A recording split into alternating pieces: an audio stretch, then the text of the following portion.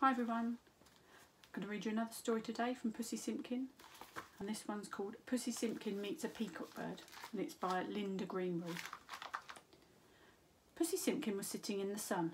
He'd just finished washing his fine, fat, furry tail when he saw his friend Siamese Ching walk along the high fence.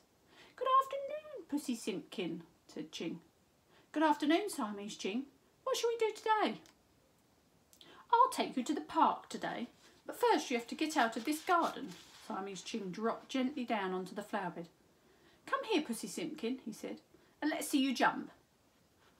Pussy Simkin stood up and shook his tail. It looked handsome, he thought, with the white bits all white and the orange parts bright and silky. He walked over to Siamese Ching and, taking a deep breath, he leant on his back legs, looked high at the high fence and jumped. "Meow, meow," cried Siamese Ching as Pussy Simkin plonked back onto the flower bed. "That's no good. Try again." Pussy Simkin tried again with a deeper breath, a bigger lean backwards, and he fell back onto the flower bed with a bigger plonk. Siamese Ching said, "Higher, higher, Pussy Simkin, try again." Once, twice, 3 times. Pussy Simkin tried to jump onto the fence, but each time he fell into the flowers. Siamese Ching showed his fat, furry friend how to do it, but he still plonked back. The 2 cats wondered what to do. It was no good thinking of going to the park if Pussy Simkin couldn't even get out of the garden. Siamese Ching had an idea. "Let's walk carefully round the garden," he said, "and we'll have a good look at the fence. Maybe somewhere there's a gap, and you can squeeze through." Sure enough, halfway down one side there was a gap, and Pussy Simkin began to squeeze his head, then his neck, then his front paws, then his body. But then he got stuck. Siamese Ching roared and roared with laughter. Oh dear, you do look funny," he said. Pussy Simkin didn't think it was at all funny. "Don't just stand there laughing," he said. "Push me or pull me, do something." And there he is, stuck in the fence.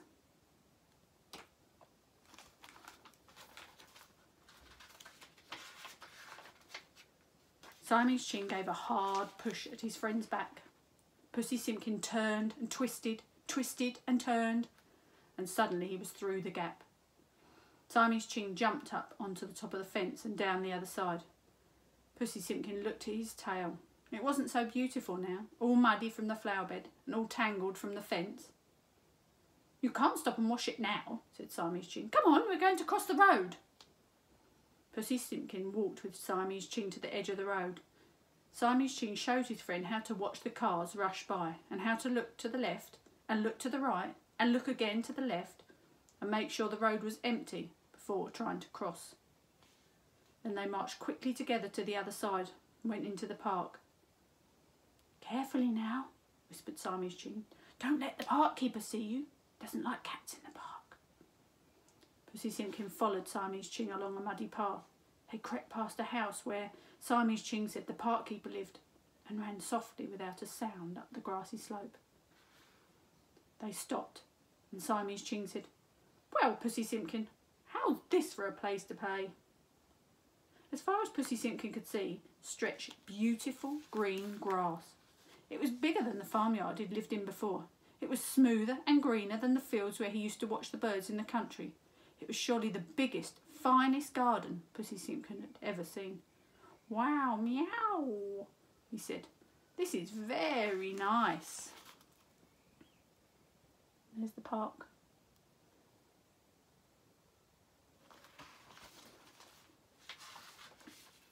The 2 cats walked all the way round this big grassy garden, looking under a little gate to see some flowers and over a low wall to watch the sparrows. Siamese Ching made sure the park keeper was looking the other way, and they peeped at the fish pond and saw the golden fish swimming round and round under a fountain. Suddenly Pussy Simkin heard a terrible noise. "Grrr, grrr, grrr." He arched his back and looked very frightened. Whatever's that?" he said. "That's a peacock." "A peacock?" "A bird with a tail of many colours." "I don't like it," Pussy Simkin said. "I shall go and chase it away." and he began to run towards the tree where the noise came from. "Pussy Simkin, come back!" cried Siamese Ching. "The peacock belongs to the park. Leave it alone. Come back." "I'm going to chase it away," called Pussy Simkin, looking very determined.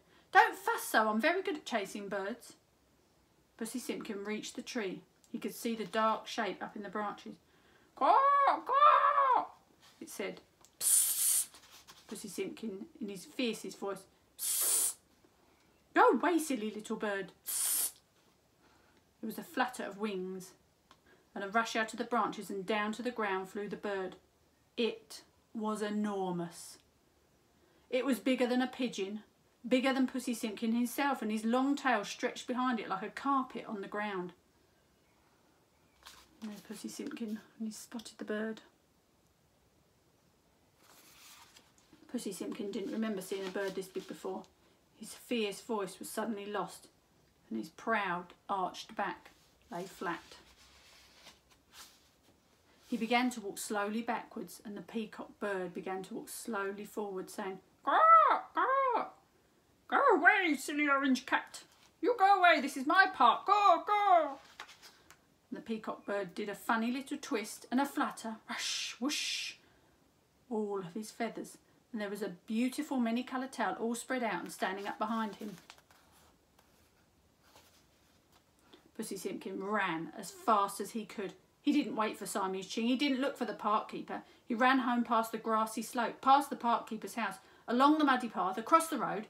He was in such a hurry that he forgot about the big high fence around his own little garden, and he jumped right over it in one try. Pussy Simkin looked at his tail. Poor tail, all muddy and dirty and tangled. He began to lick it clean again. And Siamese Ching, well, he was sitting in the tree where the peacock bird had been, watching it walk proudly across the big grassy park. And Siamese Ching was thinking of Pussy Simkin and smiling a Chinese smile. And there was Pussy Simkin when he was running away. And that's the end. Hope you enjoyed that next story. I'll read another one again soon. Take care. Bye.